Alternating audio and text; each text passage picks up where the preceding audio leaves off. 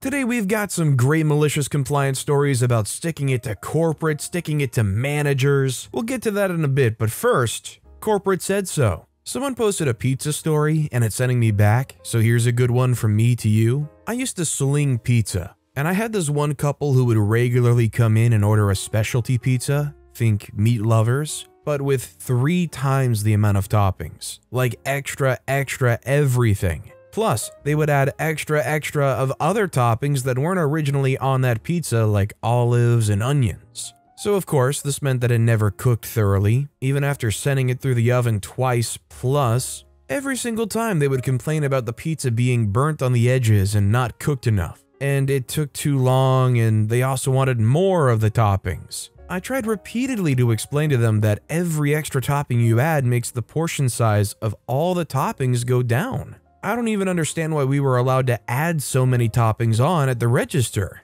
Anyways, about the 5th or 6th time I replaced the pizza for them because they kept complaining to corporate and received credit. The man came in again and said they spoke to corporate and corporate wants me to make the pizza the way they want it. I knew that isn't true. There really wasn't a corporate customers could call, just a call center, and those people did not care. But I decided to do exactly what they asked, but made sure to explain to them that if I made it their way and it didn't turn out well, they wouldn't be getting any more remakes. I took the order and made it as they were expecting.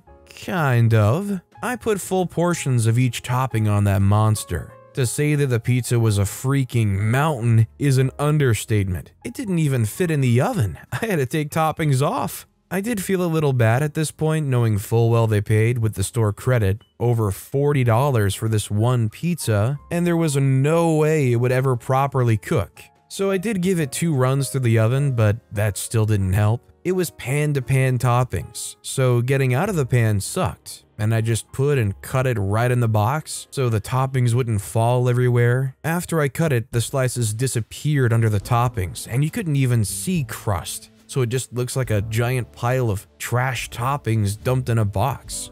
I couldn't even close it. I brought it to the customer and he started to lose it on me, saying it took too long and it looked like a mess and he wanted another credit. I pulled out his receipt and asked which part wasn't up to par. He said it didn't look cooked, and I reminded him how I warned him that with this amount of toppings, I would have cooked it longer if he hadn't been complaining about time. I also showed him the at-home cooking time and temps on the box. I showed him the crust underneath and went through all the toppings and extras. Everything was accounted for as he asked for it, so I told him I'd let management and corporate know that it was made to his liking. Never saw them again. I just think this is one of those situations where when that customer gets angry and says they're never coming back, you say to yourself, thank God, please don't.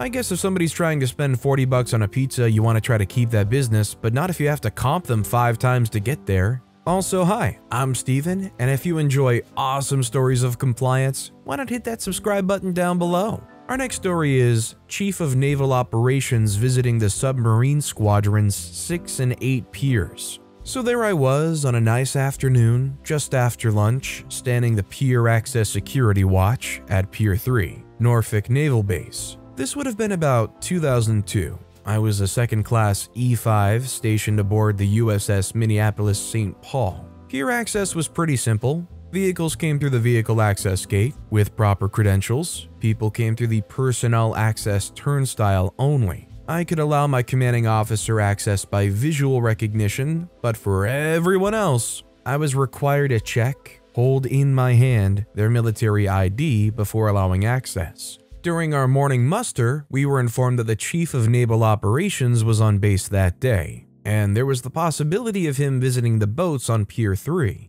About an hour into my watch, these 2 lieutenants, 03, walk up, tell me that the CNO is a couple minutes away, and that I was not to slow his roll by checking his ID. They offered their IDs to vouch for him and pointed to his photo in my guard shack, indicating that I could identify him based on his photo. I indicated to the lieutenants that my standing orders required me to check ID, but if they would like, they could call the squadron duty officer on the phone in my guard shack to request an exception for the Chief of Naval Operations. They declined the phone call offer and ordered me to pass the Chief of Naval Operations without ID check. We can all guess where this is going, right? I replied that their order was not a lawful order, and that I must therefore decline to acquiesce. I reminded them that as a watchstander, I represented Commodore, Submarine Squadrons 6 and 8, and in this position, I held the authority. At that point, a contractor rolled up in a van.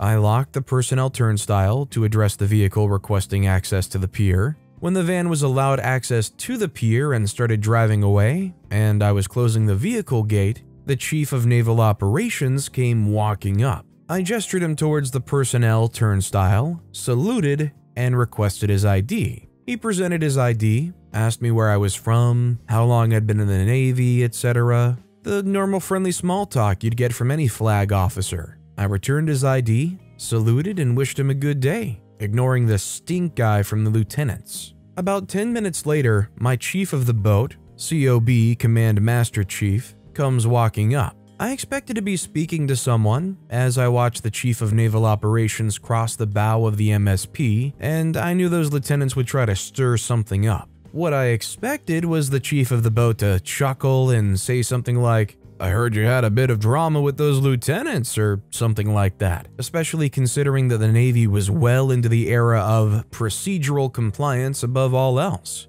Oh no, the COB was there to chew my butt, have me relieved from watch, and disqualify me from standing watches. This was really bad for me, and for the whole duty section. All the submarine duty sections were stretched really thin due to all the extra security watches required post-2001. We were already working a 24-hour duty day every 72 hours, and the Navy also implemented mandatory sleep period requirements for watchstanders, which meant no duty sections had room to lose anyone. While I was pretty flabbergasted, our chief of the boat was part of the new generation of Senior Leadership Academy D-bags, so it wasn't entirely unexpected. After being relieved, I went back to the boat and talked to my chief and department head to no avail. I tried to talk to the chief of the boat and managed to get yelled at some more and score some extra duty on the weekend.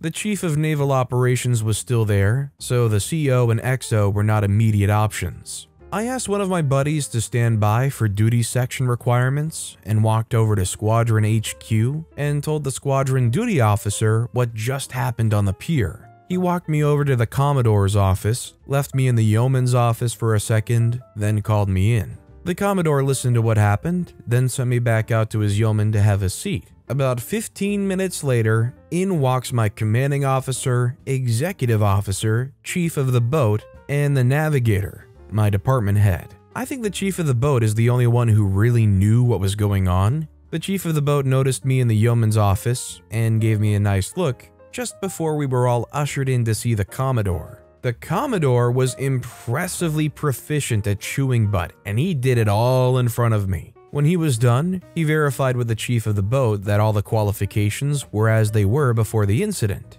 The Commodore then asked if all was well with me. Looking at the chief of the boat, I suggested that I may have won this battle, but with 2 years still left on the boat, I was sure to pull every crap job. The Commodore shook my hand, passing one of his squadron coins. He then wrote his personal cell number on one of the business cards and said if I ever felt mistreated on the boat, I was to call him immediately. When we left, I walked out with the navigator over to McDee's for a Coke and to talk about what happened. The commanding officer, executive officer, and chief of the boat left together, and I heard the commanding officer yell at the chief of the boat, "What the freak was that crap show all about?" At the McDee's, the navigator told me that the senior officers were in the wardrobe having coffee with the Chief of Naval Operations and had to cut it short when the yeoman informed the commanding officer that he, the executive officer, navigator, and chief of the boat were needed at the squadron on an urgent matter. When the Chief of Naval Operations heard that, he said, "Well, I've taken up enough of your time," and ended their chat. The MSP was a horrible boat the whole time I was there. 4 people ended things in a 5th attempt in the 4 years I was there. Several people in leadership roles were fired during those 4 years, including the chief of the boat in this story and his predecessor. Well, considering the loss of life, I sure hope that the people that were overseeing this whole thing did get fired. This whole story went from "that's awful leadership" to horrendous. Our next story is new manager, new rules. Okay, boss. This happened a few years ago. I used to work in community-based mental health, which required me to go to people's homes, etc. I was almost never in the office, maybe 1 to 2 hours a week. The rest of the time I was at home or in the field. My car and couch were my office. Then I got a new manager. First thing they tell me is I can't wear my flip-flops anymore. Okay, don't like it, but okay. They then say I have to be in the office 2 days a week. Nope, not gonna happen. Not when my job is in the field. Oh, and when I have to be in the office, I have to be in business casual, including a button-up shirt. No jeans. My work attire at this point included jeans, a t-shirt, and flip-flops. Now I'm pissed. So, I go out to a thrift shop and buy 2 of the ugliest, oversized, button-up shirts you can imagine. One looked like it was made from a circus tent. I wore that shirt to the office every single time I had to go in. I was let go 2 months later when COVID hit, cause mental health isn't needed right now. Their words, not mine. Plus side is I was able to help most of my former clients find new providers, and that office is basically dead. Edit. The dress code prior to the new boss allowed for the attire, and I wore that for 5 years roughly. After I was let go, I landed a position making almost 50% more than I had been, but now working with a significantly smaller caseload. I went from 90 clients to 13. I went from working with all ages to just teens. That's honestly hilarious that when COVID hit, they said, mental health isn't needed right now. Obviously, OP included that to point out how horrendous that statement is. I mean, mental health issues, I think, spiked worldwide during COVID. People being cooped up in the house all day, things being canceled, no places to go, not many places open. It was an awful time for mental health. That said, our final story of the day is, careful what you ask for. Not sure if this qualifies. I used to work at an internationally known pizza establishment. Think a big old rectangle and Pips right out of high school. At some point, they did a complete overhaul and added fun new features like pizza tracking and being able to rate and review and comment on your order online, so long as you ordered online. Each shift, the manager on duty was tasked with going through the reviews and following up on any of the negative comments that came in during their shift. One night I was cleaning the line when I hear my GM burst into laughter. Being the curious scamp I am, I went to see what he was laughing at. He points to the screen, rolling away from the desk to give me room to read the comments section on an order from earlier in the day before either of us had arrived. The opening manager, who was the GM's little brother, was interesting to say the least. I don't think he really liked his job. Who does when you work in the fast food industry? So he really didn't care if customers complained. As such, he had a tendency to follow orders to an extreme. This is where the malicious compliance comes in. If a customer asked for a light onion, you were lucky to find 3 pieces of onion on the entire pizza. If you asked for extra, I really hope you like whatever topping you asked for extra of, because you're gonna get it. The customer from earlier in the day had ordered a barbecue chicken pizza and asked for extra chicken. It's been almost 10 years, and I still remember the feedback he left in the customer comment section verbatim. I know I ordered extra chicken, but I wasn't expecting the whole freaking bird on my pizza. So I'm not gonna lie, if I went to a pizza place and I ordered for extra of a topping, and like the pizza just was exploded with that said topping, I feel like that would actually inspire me more to be a repeat customer, wouldn't you guys think so? Or should there be a level of respect when you say you want extra of something that you should only have mildly more than the usual amount? Like, let's say you really love bacon. You order extra bacon, and this thing has like bacon almost on every inch of the pizza. Are you really gonna walk away from that experience going, well, that's not what I asked for, or, well, that doesn't make me happy? Guess it depends how much you like said topping, but man, I would be darn happy. I'd probably make this my go-to pizza place. But with that being said, that's all the time we have for today. Now, if you want to hear another absolutely awesome story of malicious compliance, check out that video on the left. Or, if you missed my latest video, check out that video on the right. That said, I'll see you all next time with some more stories.